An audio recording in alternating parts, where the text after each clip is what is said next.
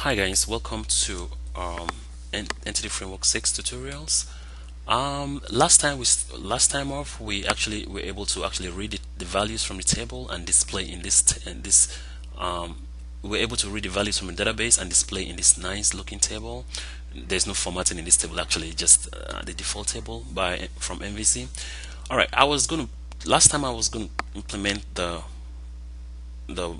details. When you click on the details, you should be able to see the details, but I think it is much appropriate to first of all implement the create new.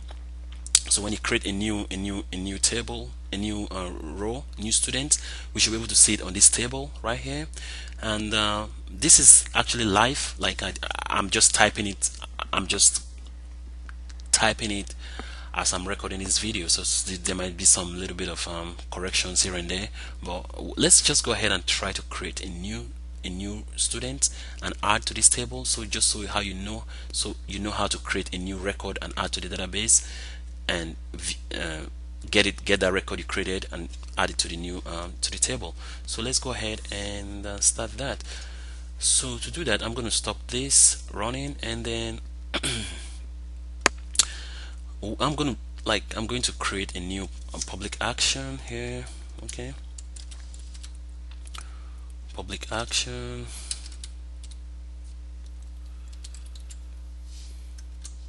action result, actually, sorry, public action result. I'm going to call this create student.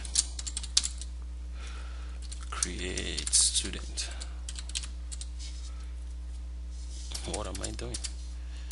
Create student. Okay, this is going to be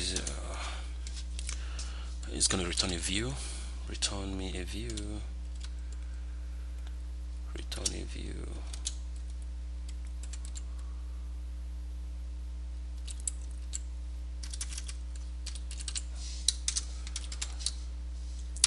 Okay. Okay, so this one here, we also need to create the student model. Okay. Okay. Okay, model, new student model. So basically, the reason we are creating this model is because we want the text box to just automatically use these values here: first name, last name, email, and department, automatically showing for us, so that we can actually just use it. That's why we're using this model, this student model. Okay, so let's go back to this. Okay, so now let's create the view for this guy, for the create student. So this is the view that will show when you creating student. For this one, we want to create, so it's a create, so we want to create. We also want this model, we want the student model right here as well. Student model, yep, this one. Okay, so add, nothing too fancy, just adding. Okay, so it adds a bunch of these codes. You don't really need to do nothing, just leave it like that. Since we're just learning, let's just leave it like that. Don't do nothing. Actually, I want to delete this one, I guess. No, delete this one. No, delete this one. I want to make this one h2. Okay, so now we have our create right here. Okay, then if you back to list, it's going to take us back to list, and then this one is like the create. Okay, and for here, I think we want to do this.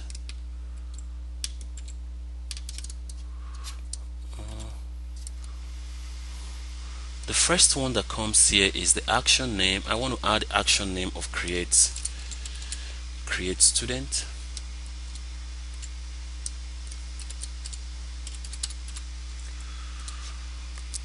Okay, The second one here is the controller name, and this is home controller.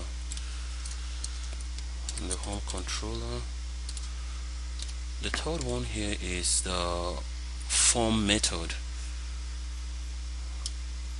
This is form. Oh, no, sorry.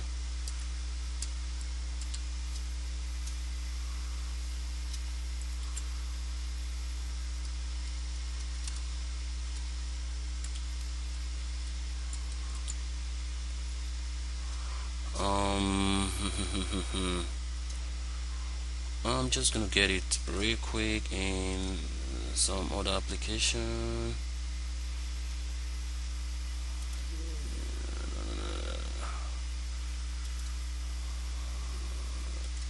Next.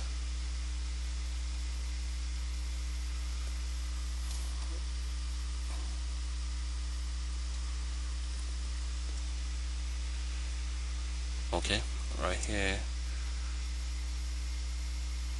Oops.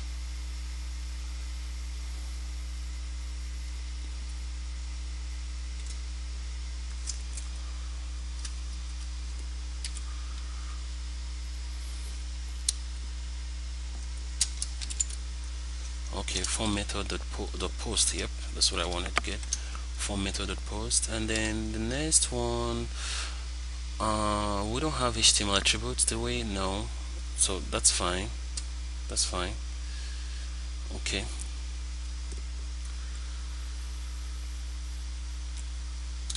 So we just make it. Actually, just make this one no. Okay. Alright, so this is going to post it. So we need to create a post action for this one.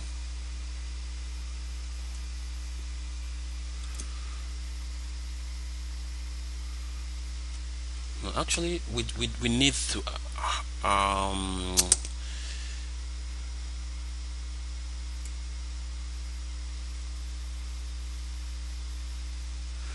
okay, so this is it. We need to actually go back to the controller and make a post. Just copy this one and then make this one as post. Okay, HTTP post. Okay, because this is, it's gonna post to this one right here. Okay, so when it posts to this one, we do, all we want now is to actually have this one here. It's gonna post this model back to us. Okay, and then when we have the model, we don't need this one anymore.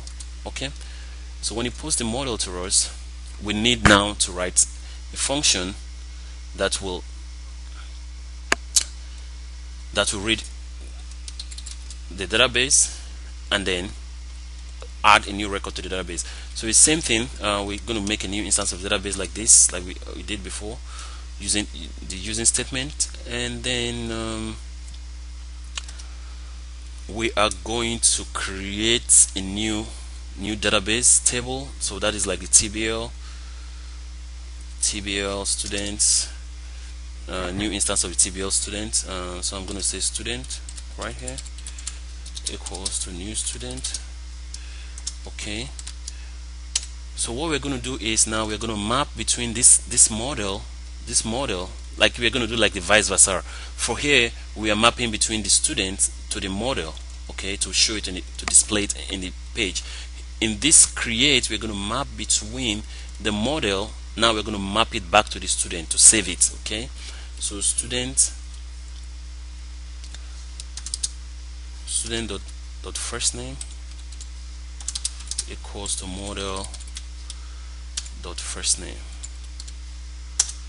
Okay, student dot last name equals to model dot last name. Student dot department equals to model dot department. And then finally student dot email equals to model dot email. Okay, and then we are going to do db dot students dot add.